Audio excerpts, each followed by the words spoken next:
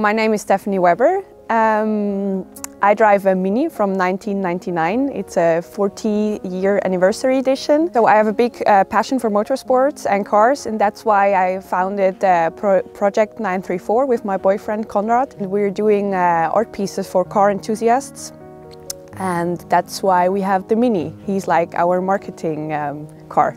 Back in 1999 it was firstly registered in Ticino.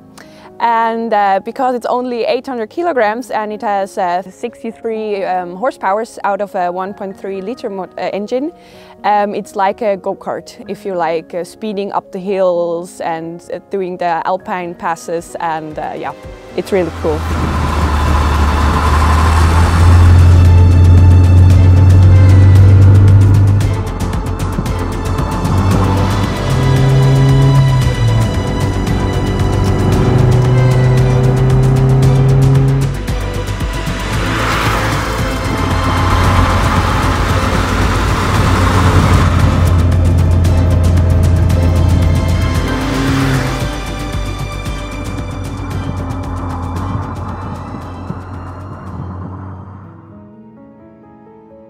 So we bought it about 1 year ago during Corona. It was like because the pandemic, and we were like a little bit frustrated, and the project was just coming up together, the Project 934. We just wanted to add like this special something for marketing, and we saw this Mini on online, and we just had to buy it. My father initially, it was his first car, exactly this Mini here. Well, not this 40-year edition, but the Mini Cooper. So I always had a relationship to this car, and I saw it online. I showed it to my dad, and he was like very, very enthusiastic about it, and I really thought this is it. And it's always like on the street, everyone always gives like a thumbs up. So I think it's a really cute car.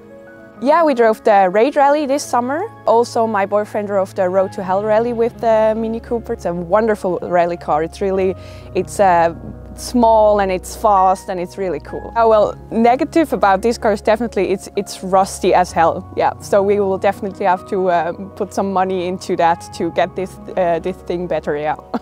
And next year we will definitely take away all the decals which are on the car at the moment, give it a new paint job. And maybe there's going to be a Project 934 racing livery. So all in all, because of our big passion for cars and why we got the Mini, it would be great if you have a look at Project 934. We're doing like very nice art pieces for car enthusiasts, and yes, we're looking forward to the next rally summer.